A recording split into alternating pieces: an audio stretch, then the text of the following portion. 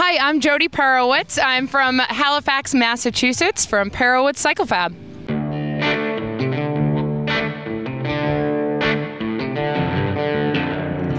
My thoughts of the new Nightster is it is a cool bike. It's very innovative with some new designs, but still kind of a old feel of the Sportster. In my bike, I wanted to give it kind of a 90s feel, so I did a teal paint job, and I also wanted to make sure that it stuck out.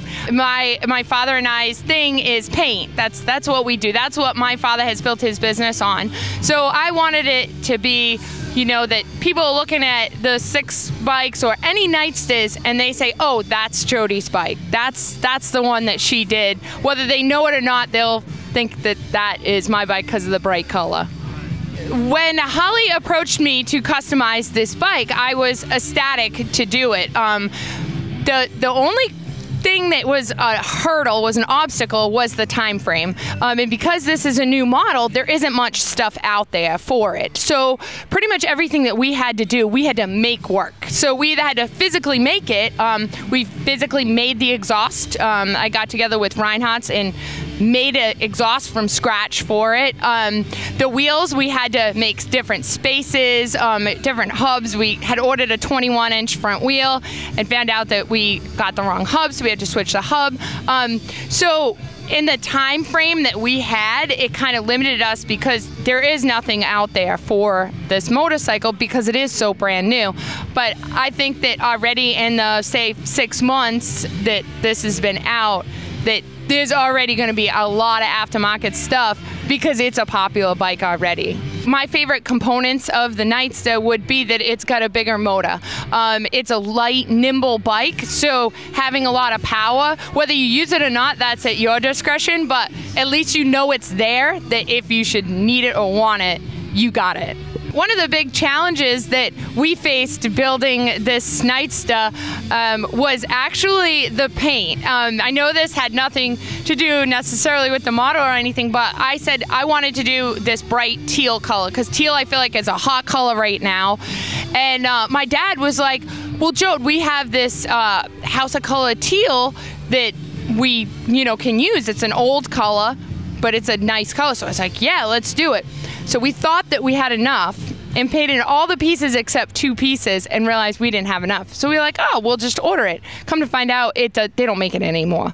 So we found somebody that supposedly makes this color.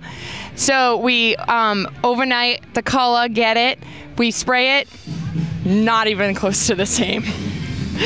We were in panic mode, and we obviously were in a time crunch that we had to get this done. We ended up putting literally Facebook messages out there, Instagram, any social media for anybody that has this particular color, you know, laying around. And fortunately, we found a guy that had a quart of it that he's had for 15 years.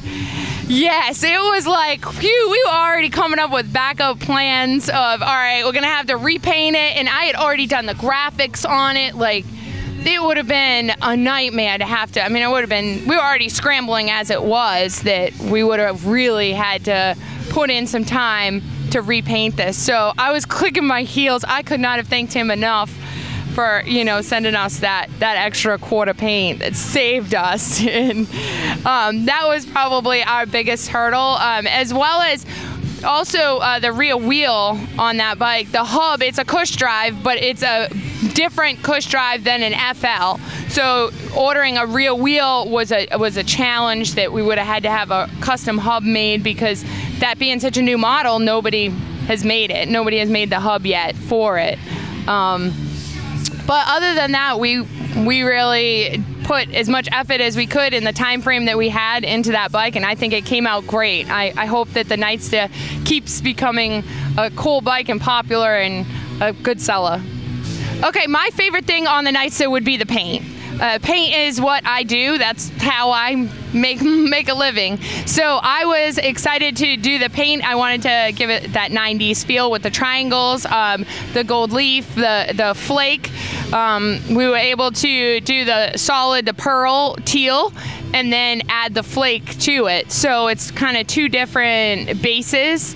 And I love it. I think it came out really good, exactly what I wanted. I think all the other Nightsters are cool in their own sense. It's neat that, you know, Speed Merchant, he made it kind of like a flat track, like a hooligan kind of style, and that's his thing.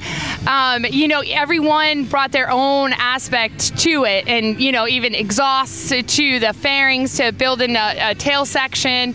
It's cool that everyone kind of really put effort into it and made them unique. Building this Nightster was a cool experience. It was cool working with Holly, you know, one-on-one, and getting this model before anybody else saw it. And I'm proud to be out here at the Born Free show and with it on display so everybody can see it in person.